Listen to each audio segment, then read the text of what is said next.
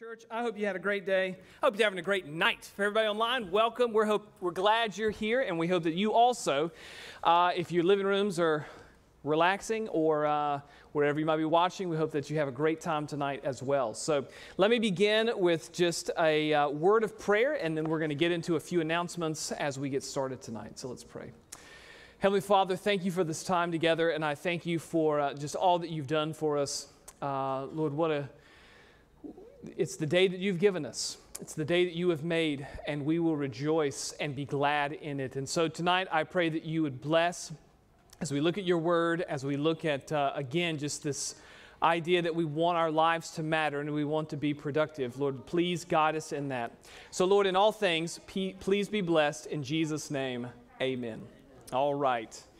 Thank you, Ken. If you have your Bibles out, here's what we're going to do tonight. I'm going to give you a couple of announcements. We have a special video, so I want you just to, if you want to write a couple of notes down just to kind of remember or pray for our missionaries here in a second. One of them has sent us a video. So let me give you our 2 or 3 announcements as we get going tonight. First of all, men's prayer breakfast will be February 27th. That's this Saturday. And it'll be kind of an unusual one. We have a speaker coming from Habitat for Humanity, and they are going to talk about the Mandeville's home and the building of that and the whole organization. And so, men, if you are interested in helping with building one of our members a home, or you're just interested in the entire ministry, come out. It's going to be a great time. He's going to do a great job, I'm sure. And so we will see you there. The second announcement is Camp at the Wilds, July 19th through the 24th. That is a date change if you signed up earlier, but the same things apply. $50 deposit. You can sign up by March 1st. See Carol Moore if you're interested, or numbers on the screen there. And then our third announcement is the encouragement team meeting. We are going to be, we started this in January, but February, but the whole COVID thing broke out, so we haven't actually got to meet and just get on the same page. So this meeting will be for those of you who have shared interest, or if you're interested now and you want to come to the meeting, feel free. That's going to be Sunday, the 7th of March at 1:45 right here in the sanctuary. You can spread out as much as you need, and we'll tell you a little bit more about what the heart of that's going to be and any process kind of stuff we need to go over with you at that meeting. It'll be great. And then the fourth announcement is the video. All right, so here it is. This is Dwayne. Let's pause it just a second, and I'll intro it. Here today.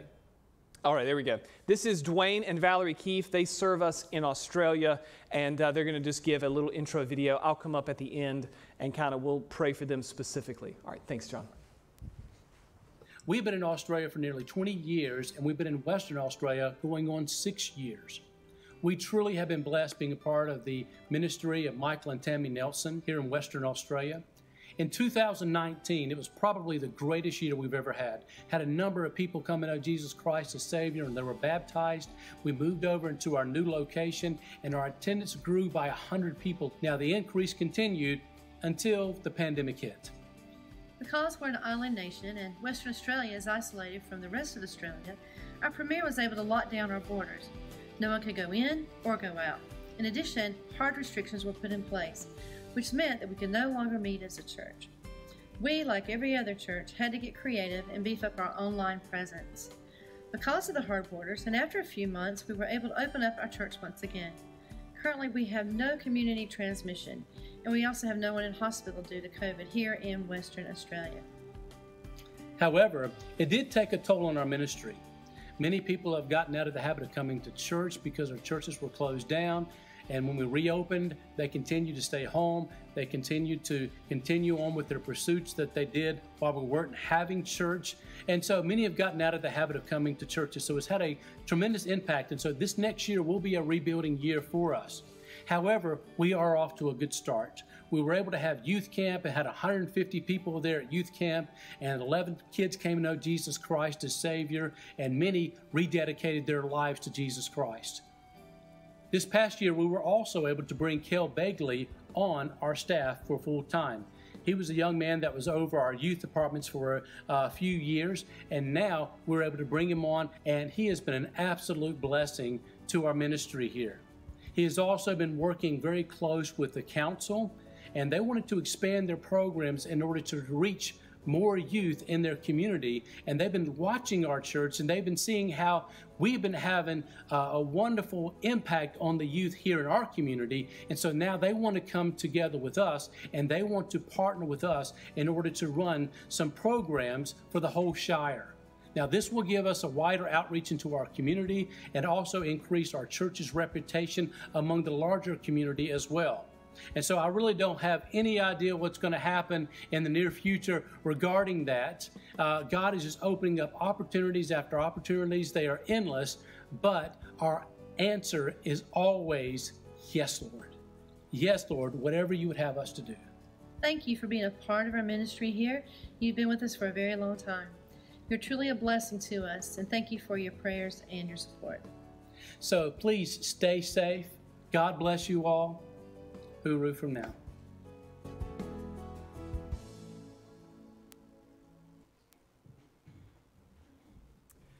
All right, the only thing I wanted to add, Valerie has had surgery, so we're just going to pray, of course, for all the different ministry opportunities, but also she's recovering well, and just want to kind of give you guys an update on that as also. So let's go ahead and bow just for a word of prayer for them specifically. Heavenly Father, thank you for Dwayne and Valerie Keith. I pray that you would bless as she continues to recover from surgery. Thank you that it's gone so well already. And now, Lord, we pray that you would just bless their ministry. Bless them as a couple. Continue to give them good health. And Lord, we pray that as they reach out into their communities, they reach out to their friends, their neighbors, co-workers, just all around, give them guidance, give them direction, let them know exactly what you would have them do, and may you give them the strength and the ability to do it well. For your honor and for your glory, we pray in Jesus' name, amen. All right, at this time we're going to go ahead and sing, so if you will, stand to your feet as Curtis comes to lead us.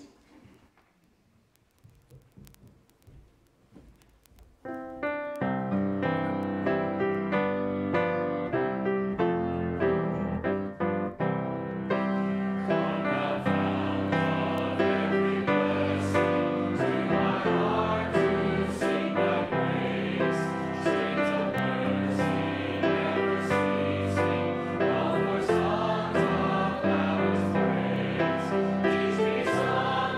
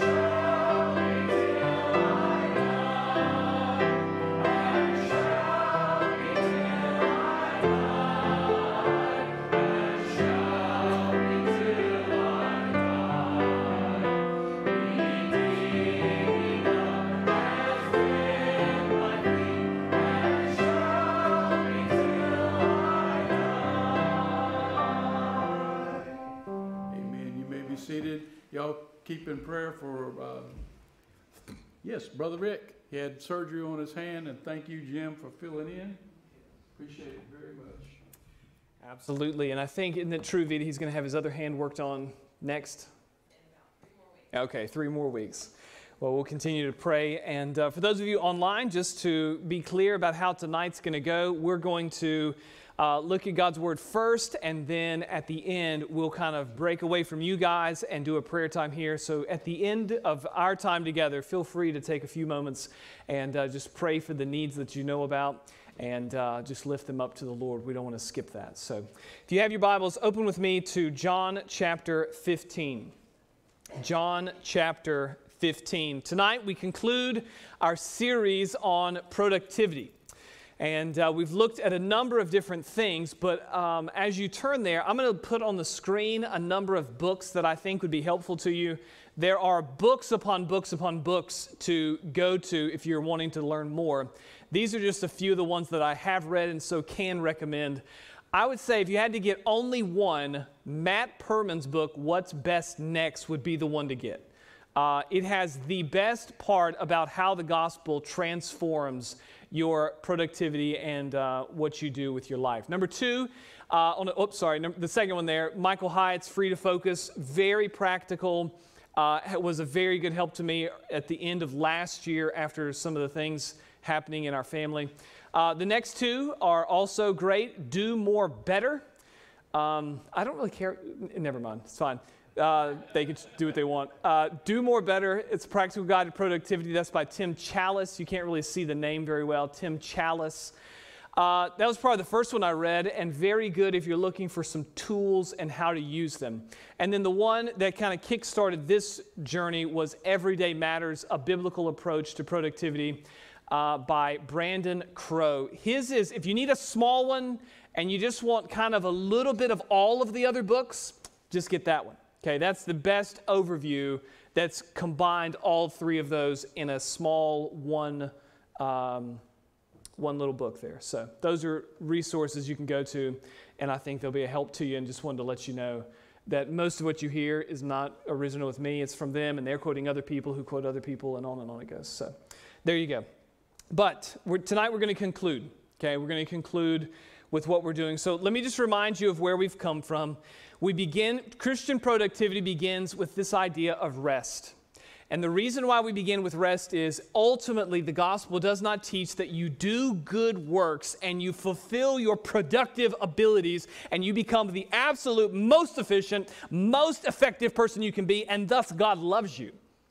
The gospel is there was only one person who has ever done the ultimate good work that you and I needed, and that person was Jesus Christ, who died on the cross and rose again the third day to save you and I from our sins and to give us new life and a relationship with Jesus Christ and with God himself.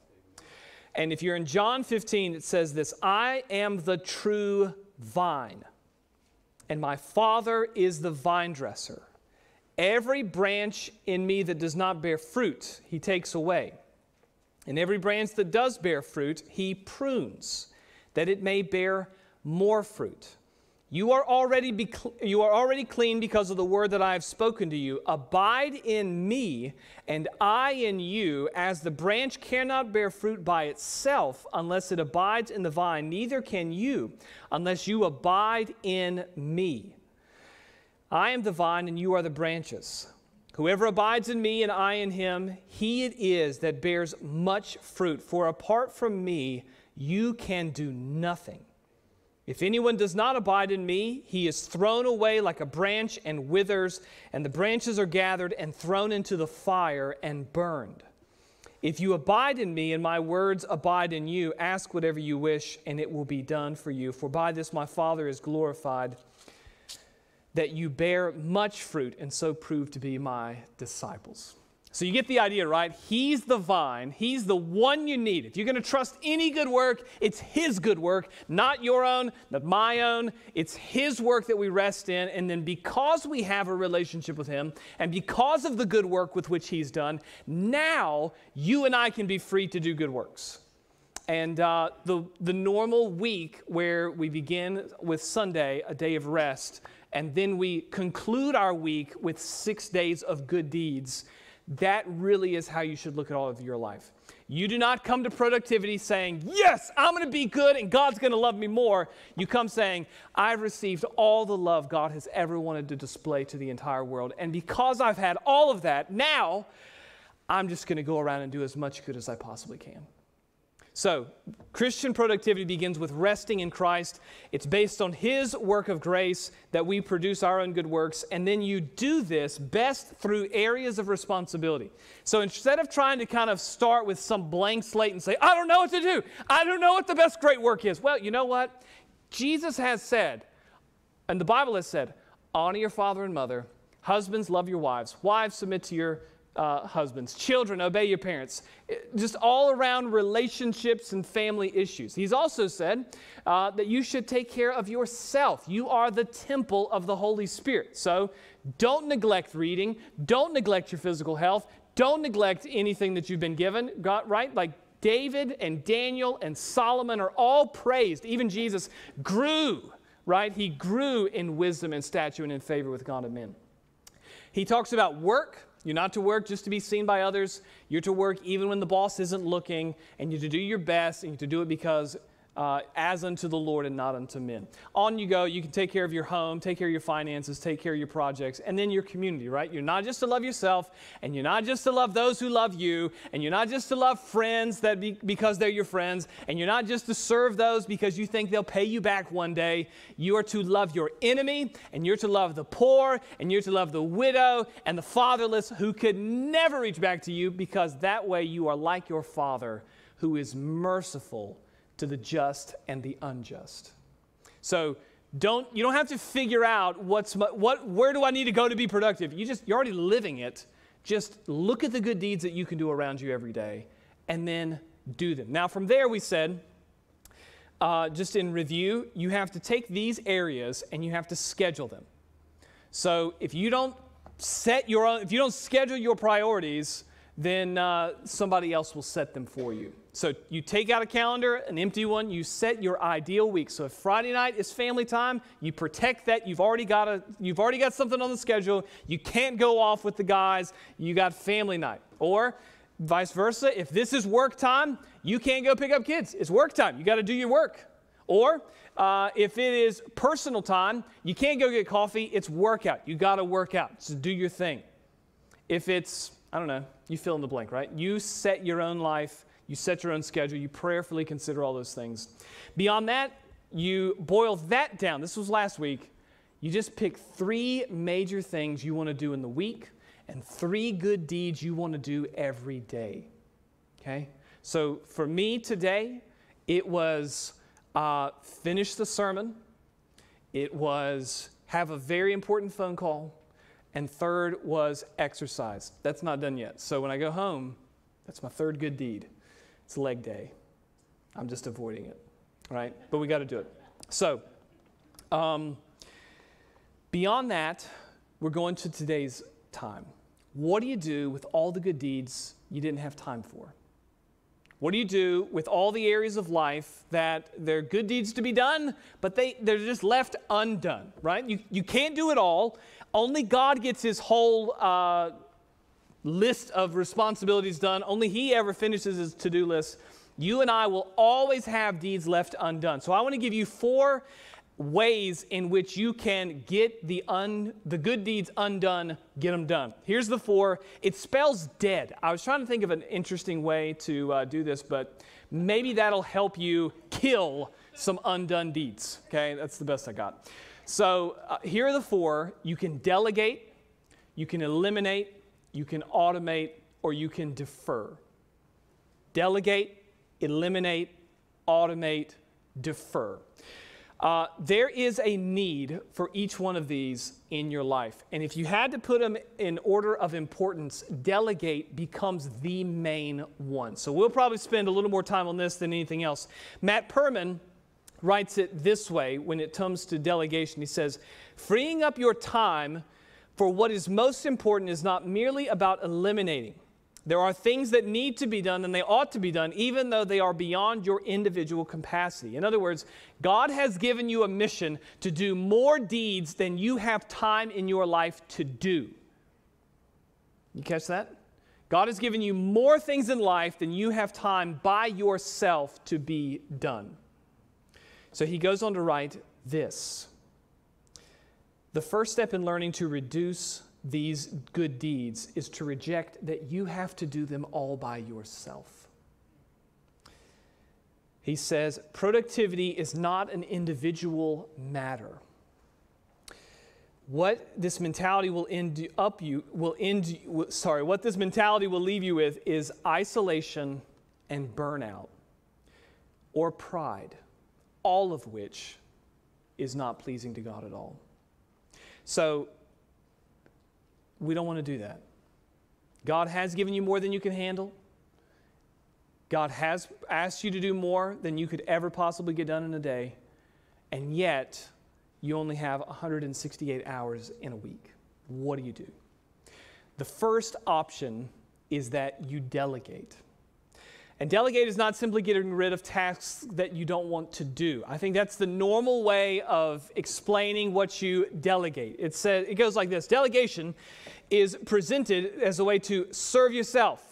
You get rid of some things you don't want to do. It might go something like this. You delegate things that are unimportant, or they're lowly, or they just don't fit your little wheelhouse, or you don't enjoy them. The aim of delegating is not to just make your life better and free up all of your time and load up other people. There's a different mission for it, okay? One of those things, you can see those are going to be some of the applications we'll get to in a minute. Delegation is going to be all throughout the Bible. Think of Moses and his father-in-law Jethro. Remember that one? Moses is meeting every need of the people. He's answering every question of the people. And Jethro comes to him and says, Moses, what you're doing is not good. Divide up the people. Let's set heads of houses. Get it all the way down to where there's leaders of thousands and 550 and 100, and, all the way down so that you spread the load. Give the people something to do, so that they don't all have to come to you. David, in 1 Chronicles, they will give David's organizational skills, chapters 23, 24, 25, 26, 27. Anybody ever read the making of the tabernacle where God says to Moses, Moses, I don't want you to build it. Go get these other guys. They're going to build it. Tell them this is what they need to do. Anybody ever read that? It's kind of, it's draggy. Agree? You get in the middle, you get through Exodus, the first part, and there's plagues, and Moses is doing stuff, and they come through the Red Sea, and all of a sudden they get to Sinai, and you're like, yes, 10 Commandments. And then after all that, it's like, all right, this is how I want you to build it, and this is the size, and this is the type of goat hair, and it just keeps going. You're just like, come on. That's all delegation stuff. So if you think that this idea that you're to share and spread the load is not significant, Moses does it. David is going to organize the Levites, the priests, the musicians, the gatekeepers, the treasurers, the military divisions, the tribal leaders. Each one of these is almost given its own chapter. If you make it through 2 Chronicles, Solomon will spend 9 chapters delegating. Actually, it's not quite that much. It's chapter 2, 3, 4, 5, and 6 delegating the construction of the temple. Jehoshaphat will spend chapter 19, Joash chapter 23, Hezekiah 29, 30, 31.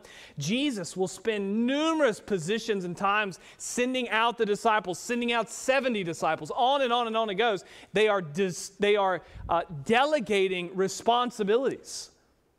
All of the New Testament letters of Paul are letters telling church leaders what to do and asking them, all right, I'm delegating this to you, run it.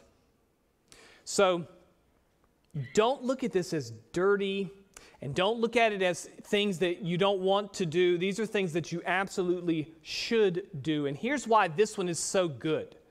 Delegation allows you not just an opportunity to have other things done, but you get to build relationships.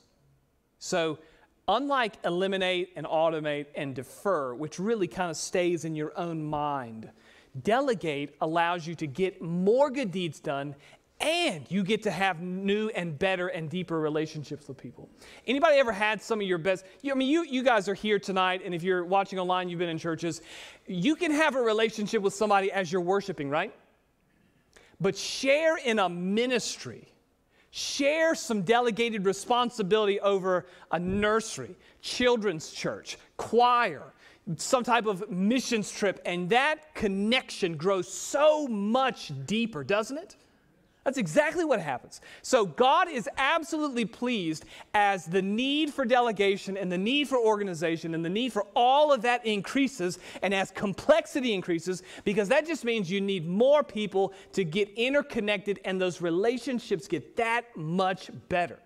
So in your life, when you feel absolutely overwhelmed and you think, I don't know what to do, I'm just going to eliminate everything and throw it out the window, or I'm going to turn to technology and try to automate my life away, stop a second and see if there's anything you can do to help delegate first. You don't just gain efficiency. It'll be slow at the beginning. You got to train somebody else how to do something. But as you do that, you don't just gain efficiency. You gain a whole nother brain to help you solve problems. And then you make a friend. You deepen a relationship. And that is incredibly powerful. So let me just read just these two things to you. This is 1 Corinthians chapter 10, verse 31. So whether you eat or drink or whatsoever you do, do all to the glory of God. You know that verse, don't you? Here are the next verses. Give no offense to Jews or to Greeks or to the church of God. Just as I try to please everyone in everything I do, not seeking my own advantage, but that of many they may be saved. Paul says, I want to do as absolute much good to as many people as I possibly can. And to do that, he needed Titus's and Timothy's and Luke's and all the other people that traveled with him around the world. He didn't try to do it as a solo guy. And you and I should not either. There's two types that are spelled out to delegate. One is gopher delegation. And the other one is stewardship delegation. Gopher delegation is what my dad did when we tried to rebuild an old car. Go give me that. Go give me that. Go give me this thing. Go get the 9/16 wrench. Hold the light, man. Hold it. Don't pay attention. What are you doing? Are you aiming it up all over the place? That's gopher delegation. You know what happens in gopher delegation? The gopher gets tired and bored. And they don't grow. They just kind of do what they're told. Some people like this, but it's not the best. It's just do the task I'm telling you exactly like I tell you. Don't think, just do. And there's probably time for that. But the better way is stewardship delegation. You give somebody an entire area of responsibility and you say, solve the problem. It's yours. Many of you here, that's pretty much how we run all of our ministries, right? So Vita runs our kids' choir, and I just say, Vita, it's yours. Run with it. If you need help, if you need resources, please let me know. But other than that, it's hers. Curtis, he has the choir, right? Jerry McGee right now, men's prayer breakfast. And we don't bother you. We try really not to bother you. We let you do it. Stewardship delegation, it allows you to serve, and it allows you to build up relationships, but it also allows competence and capabilities that the people didn't even know they had until you give them the opportunity. So if you're going to do it, that's the way that we would want to do it. Now, I want to show you just a few things about stewardship delegation. These come from Stephen Covey in his book, First Things First, and he says there are 5 things that you need to give somebody as you delegate to them. You tell them the desired result, right? What do you want to see accomplished? You put some guidelines in. You make sure that they have all the resources that they might need. You give some accountability. In other words, you don't just like throw them to the wolves and say, all right, I'll check with you December 31st, 2021. Have a great year. Depending on their maturity, you set very specific, desired results. You give them a whole lot of resources. You meet with them a lot to make sure the thing gets done. And then you praise them a lot because, the consequences would be praise, of course. You praise them a lot, right? They need a lot of encouragement. The more mature somebody is, the fewer desired results you get. You give very few guidelines. You make sure that they know that you're there for them, but they can find their own resources. You meet less frequently, but all of this kind of leads to, all those consequences: more responsibility, promotions, financial rewards, just encouragement, and on you go. So that's delegation. Okay, so think of your life, think of all the good works you've got, home projects, work things, church stuff, personal responsibilities, everything in there. Is there a way to delegate that well? Okay, I want you to think about it. Number 2, here's your second option for good deeds left undone that you just can't get to. It's elimination. Elimination is going to kind of get broken down into 2 major areas. Number 1, things that don't need to be done. You can eliminate them. You just don't do them. Or number 2, you can eliminate parts of tasks that must be done. All right, so they're a little different. Let's start with the first one. This first one is this idea that you eliminate things that don't need to be done. It's often described as the 80-20 principle, which it's pretty well known across most business stuff, and maybe just in your own life you know this as well, that 80% of your effectiveness will actually only come from about 20% of the time that you spend. So take your whole week, and probably the 80% of the great things that you're going to do this week will be done in about 20% of the time. The rest of the 80% of your time, you're eating, you're brushing your teeth, you're checking email, you're returning a phone call that really didn't need to be made, you're responding to this person, they got upset about that thing, and it's really, you're not producing anything, you're just existing for this other 80%. And what the principle says is simply this: as much as you can, give more attention to the 20% of your life that produces the most effectiveness that you can. So you can see this almost across the board in life, right? So I would say that John MacArthur isn't going to every hospital visit. He's spending time preaching, studying, and writing books. That's the 20% of his time that makes him as effective as he possibly can be. And you would be the same way. Just imagine where the best quality of your effectiveness, and if you don't know, ask your friends, ask your family, ask your children, ask a spouse, ask somebody. There is a space in your life where you are absolutely crushing it. And 80% of all the great things that you do come from that, about that 20% of your time.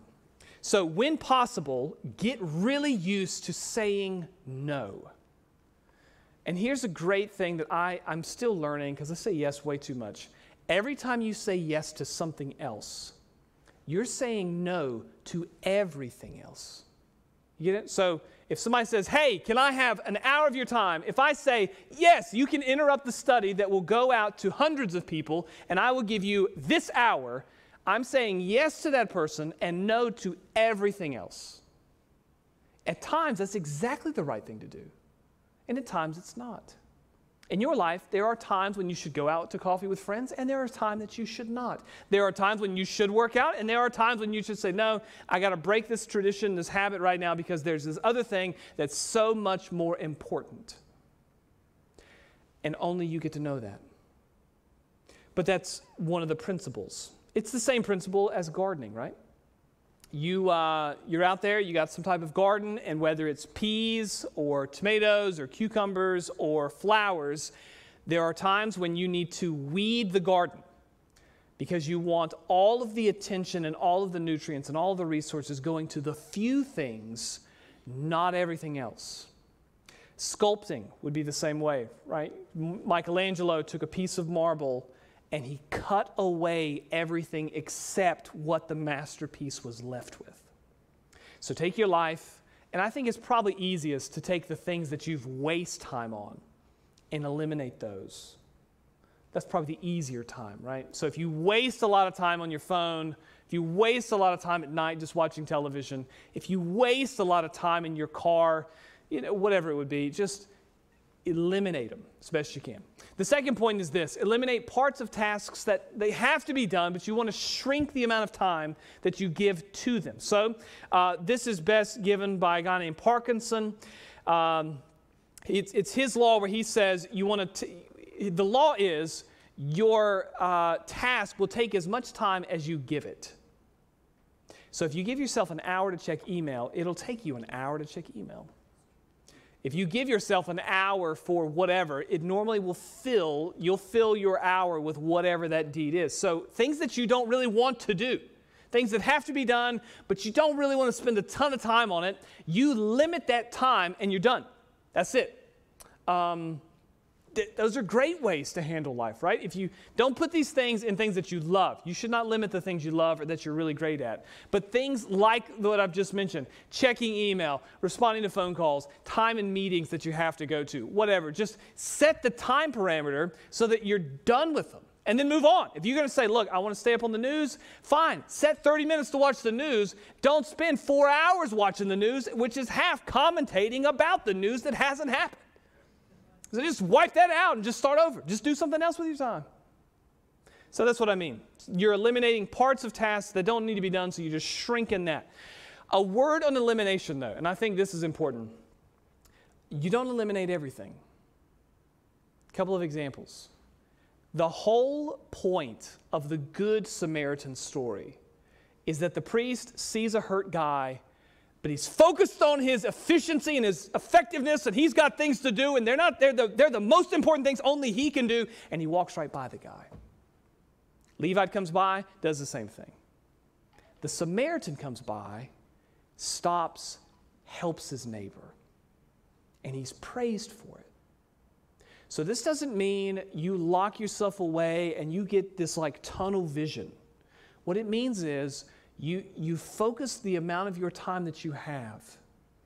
And when God brings in these interruptions that are not part of your planning, you've got enough already built-in structure that you can handle those things really, really well.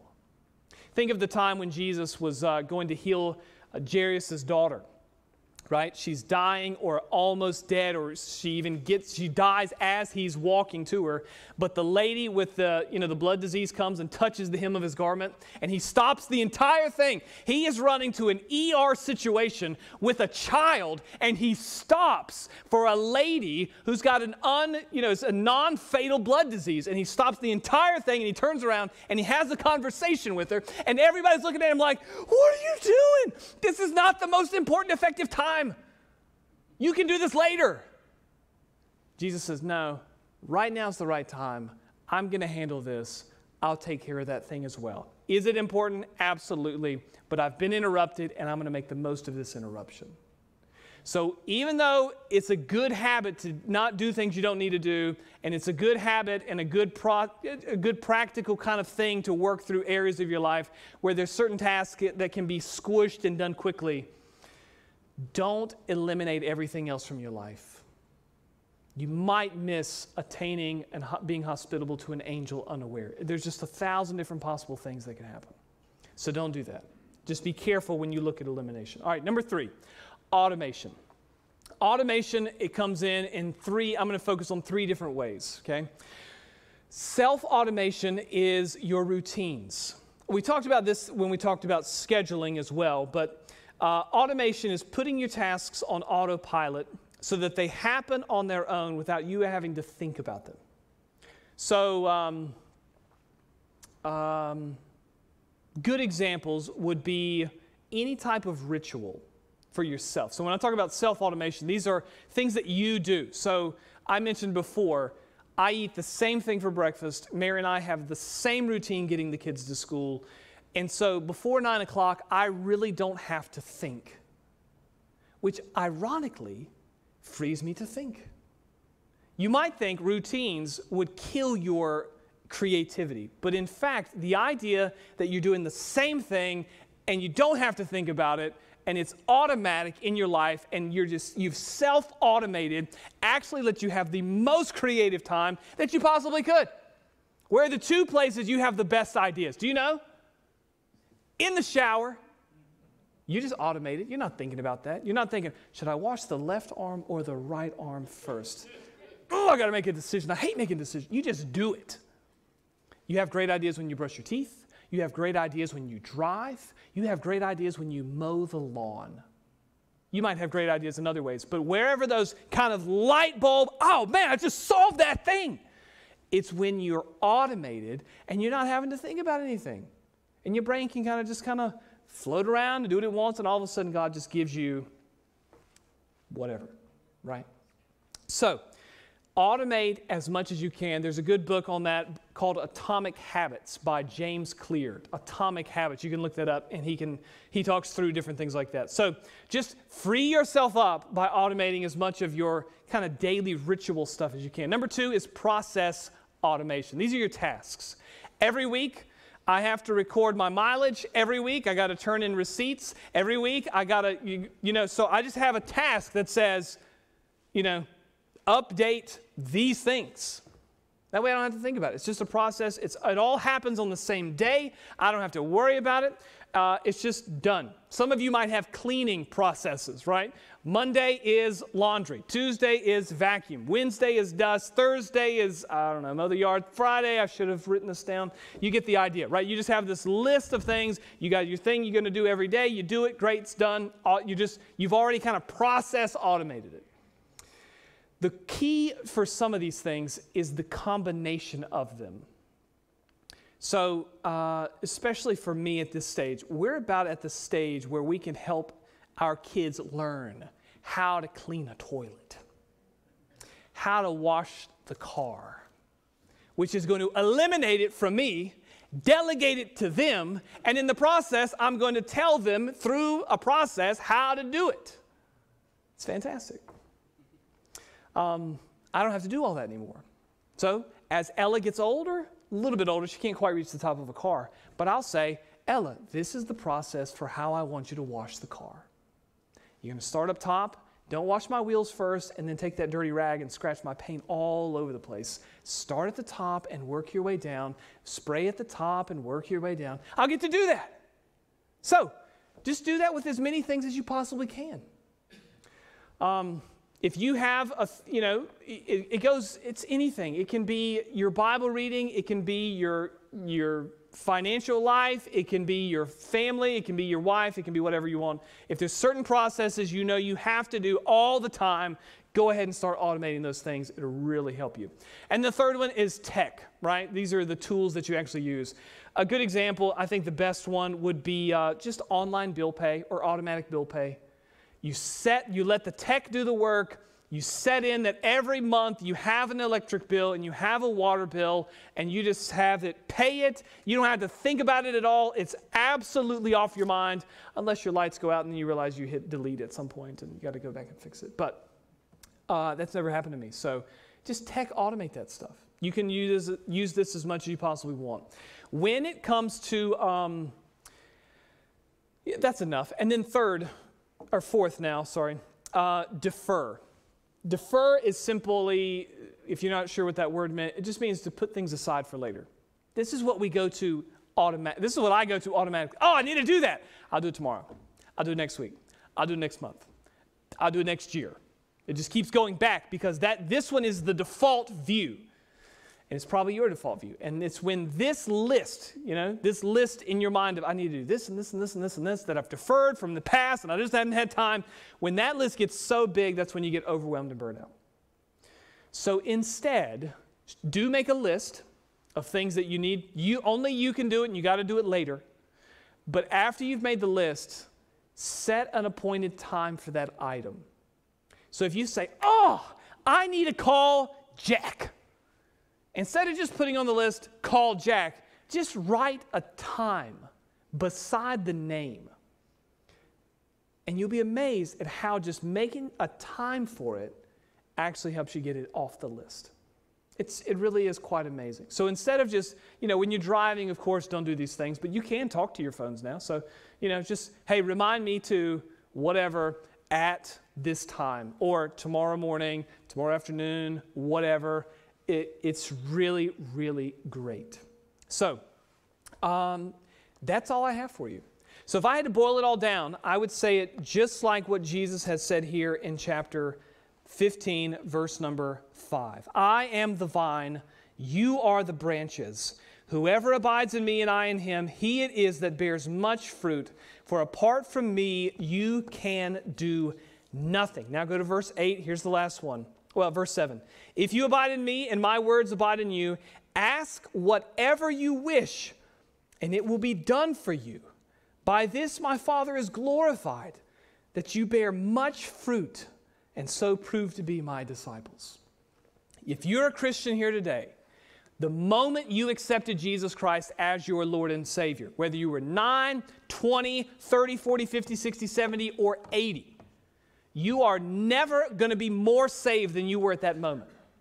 So the only reason why you are still on this planet is to do good works, is to bear fruit. And this whole series has only been about helping you focus so that you can do the most good you can produce, the best fruit you can possibly do. So I hope it's been helpful to you. What we're going to do, Pastor Ray has some handouts for you. What it has, for those of you online, you have to make your own for tonight. It'll probably be in the show notes on YouTube eventually.